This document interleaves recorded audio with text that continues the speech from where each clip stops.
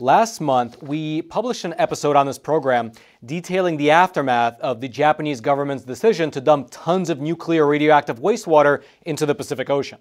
This was something that the Japanese government claimed had to be done in order to alleviate the lack of storage at the Fukushima nuclear site, that same site that was rocked by an earthquake and tsunami back in the year 2011.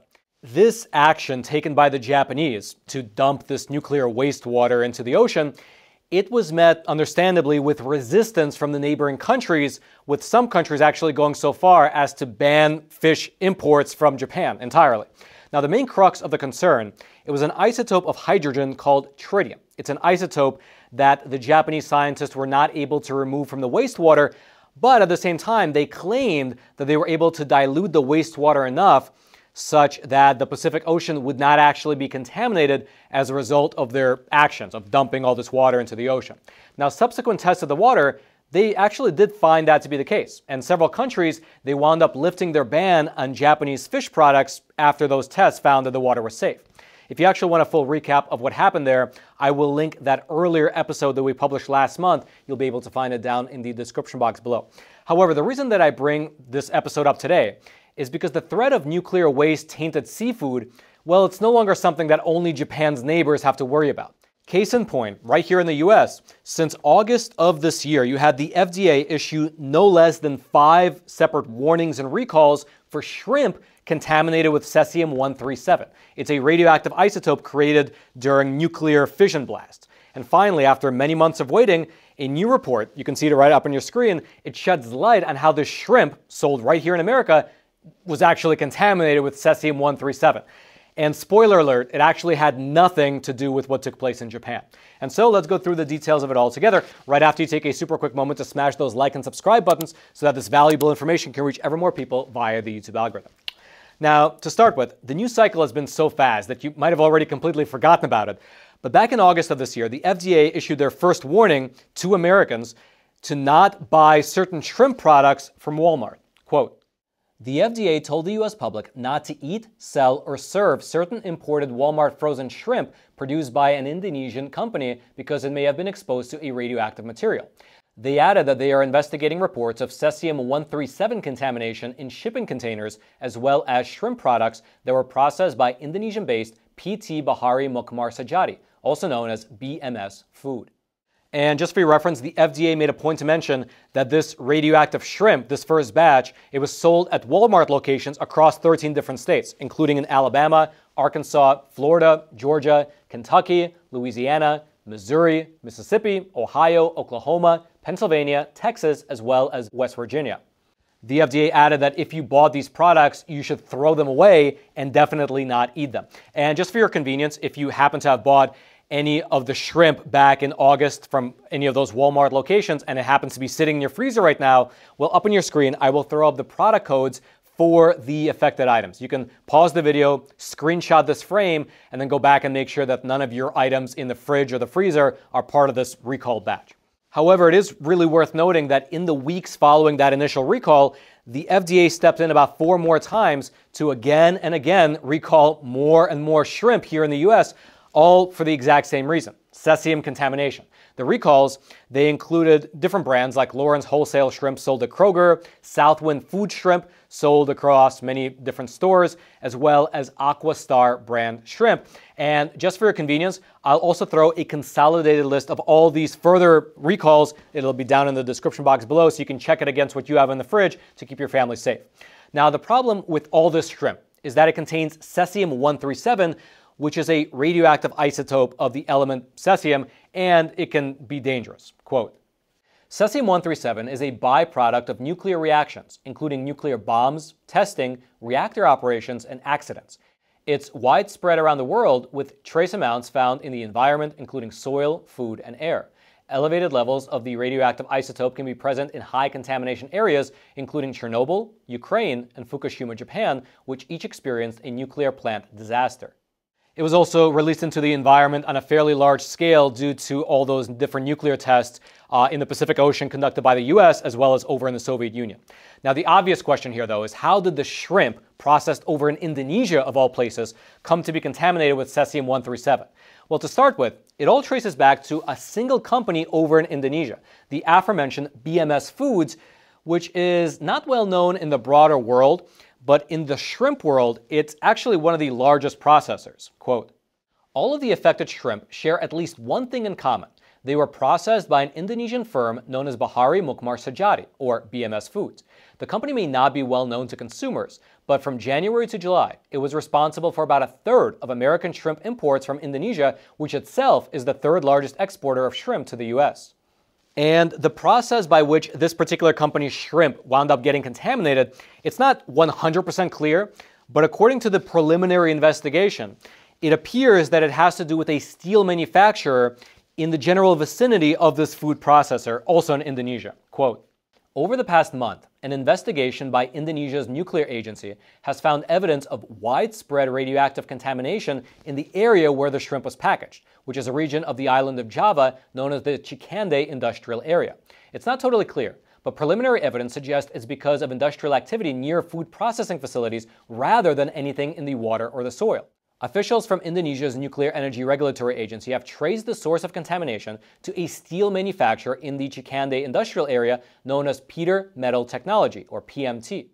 Some of the highest levels of contamination detected in the area were reportedly found in the company's furnace, which is about 1.5 miles southwest of the BMS Foods facility where the shrimp was processed. Investigators think that radioactive dust was released into the environment after PMT inadvertently smelted scrap metal containing cesium-137. All right, just a pause here for a super quick snack break brought to you by today's sponsor, Masa chips, probably the healthiest chips on the market. They're made with exactly 3 ingredients: organic blue corn, 100% grass-fed beef tallow, and sea salt. You really don't get much better than this. I mean, long-term viewers of the show, you probably know that prior to the 90s, almost all fries and chips in this country were made with beef tallow. But then after the 90s, in order to save costs, almost every single manufacturer switched to using seed oils. But you know the problem with seed oils, all those studies showing their links to inflammation and metabolic diseases. So you kind of want to get them out of your diet. But then what are you going to do? You're going to move into some cave out in the mountains? Or you just get Masa chips. You put them in your cupboard. That way when you, your wife, or your kids, they want a snack, you just grab one of these. They're so good. They are crunchy. They don't break when you dip them into guac. And the best part is because they're made with beef tallow, they actually are satiating. So when you eat them, you don't feel like you're hungry afterwards, like 10 minutes later. There's no bloating feeling. There's no crash. There's no feeling of regret afterwards. You just eat them, you feel great, and then you go about your day. And the best part is that to our viewers, to the viewers of Facts Matter, Masa is offering a great promotional sale. Just head on over to masachips.com/Roman. And if you use promo code Roman, you can save 25% off your first order. And so again, masachips.com/Roman. Use promo code Roman for 25% off and check them out. They sponsor the show. They care about getting the truth out there, and they care about your health, which is why they don't compromise in the ingredients. So check them out. And now let's head back to the episode. To that end, you actually had a senior advisor to Indonesia's Ministry of Food Affairs. He gave a press conference where he simply said the following, quote, because it's airborne, the contamination can be carried by wind. Now, that still does beg the question of why exactly a steel manufacturer would have the remnants of a nuclear fission explosion. Now, again, it's not exactly 100% determined to be the case. However, the working hypothesis right now is that since PMT Metals uses a lot of scrap metal as their raw material for the creation of steel, they might have accidentally used some kind of a medical device that happened to contain cesium-137, and they used that as scrap metal. Now, this might have been something like a cancer-treating radiation therapy machine or a blood irradiator machine. Both of them are industrial-grade medical devices that do happen to contain cesium-137. And of course, if that's really the case, if these items were used as scrap metal in the creation of steel, then very likely you had a large plume of that stuff go across the whole island. Now again, the Indonesian government is still investigating the origin of this contamination, and this is just their working theory. But already, a lot of concrete actions are being taken. In terms of the Indonesian government, they're actually drafting new regulations on scrap metal in order to avoid this happening in the future. And then in terms of here in the US, the FDA has already put BMS Foods on what's known as an import red list, which effectively bans all of their shrimp products from actually being able to reach the US until they can show that the problem has been resolved. Also, I'll mention that about a month after they put BMS Foods on the red list, the FDA also did the same thing to another company called Natural Java Spice, which exports cloves from the island. And they were also found to have been contaminated with Cesium-137.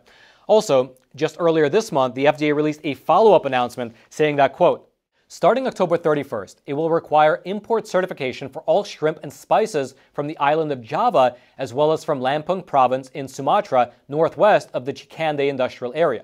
Notably, this is the first time that the agency has exercised this authority. The move extends similar restrictions to all regional exporters who will be required to obtain shipment-by-shipment certification from the Indonesian government attesting that their products are free from radioactive contamination in order to be accepted at U.S. ports. Also, on top of these tightened import controls, the U.S. Department of Energy's National Nuclear Security Administration, they sent over emergency teams over to U.S. ports in order to evaluate the extent of cesium contamination at the actual ports in the U.S. where the items were received. And so that's the current state of the situation. Now, in terms of you, the shrimp and clove-eating American consumer, there are two things worth mentioning.